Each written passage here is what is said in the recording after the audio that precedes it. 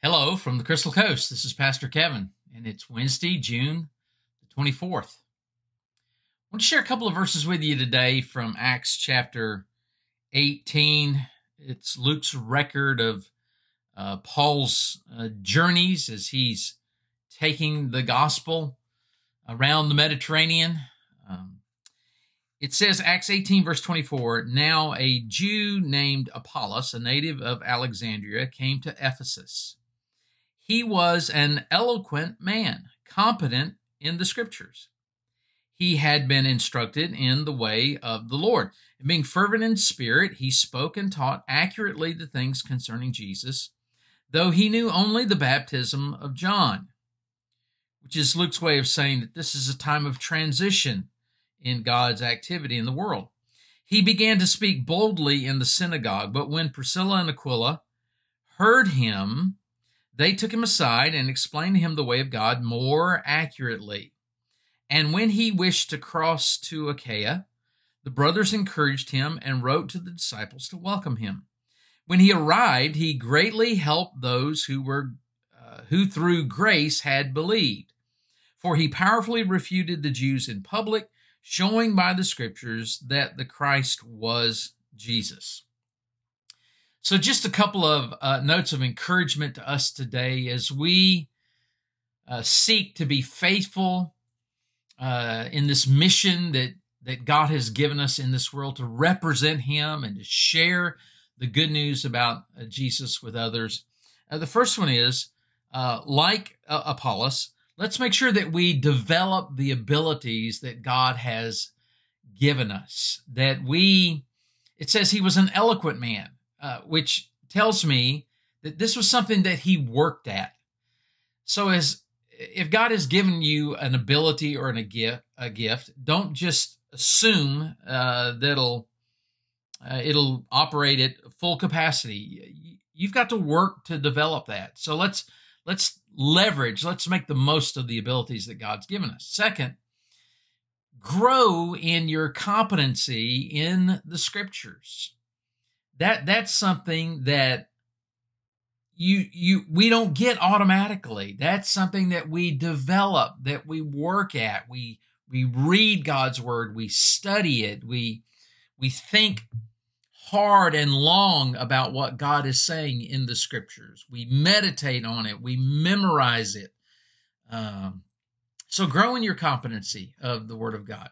And then third, like Apollos, be open and teachable.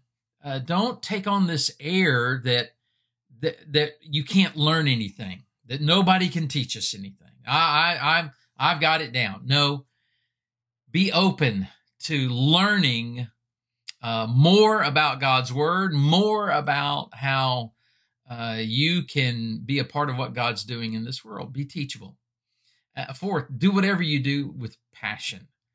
That goes a long ways. If people see, they may not always agree with us, but at least let's make sure they know that we believe what we are saying. And that comes when we do it with passion, when we share God's word with passion. And then share what you know and keep learning. Don't just keep it to yourself. If God's teaching you something, take an opportunity to share that with others. And then finally, focus on being an encouragement to others. Just make it standard operating procedure. I'm going to make it my goal to encourage someone today, to be a blessing, to build somebody up today. And God will take all of that and he will use it for his glory to accomplish his purposes in this world. So let me pray for you today. Father, I thank you that it's possible for us to be a part of what you are doing, that even in these days, Lord, that you would give us the privilege of seeing you move powerfully through us as we take opportunity to use the gifts and the abilities you've given us to develop them, to make the most of them, to learn what you have revealed to us in your word, and then just faithfully share that good news with others. That's what I ask for us today. And as we do that, Lord, we know that that you'll work through us to be a blessing and encouragement to others, and that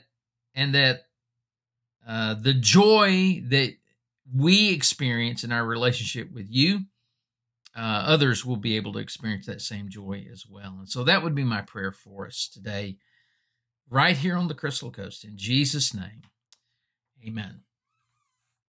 Tonight, I get the privilege of interviewing Kelly Mitchell, Kelly's husband, Mike, and their two kids, Sterling and Sailor. She's got a precious family, and I know you'll be encouraged by what you hear from Kelly this evening.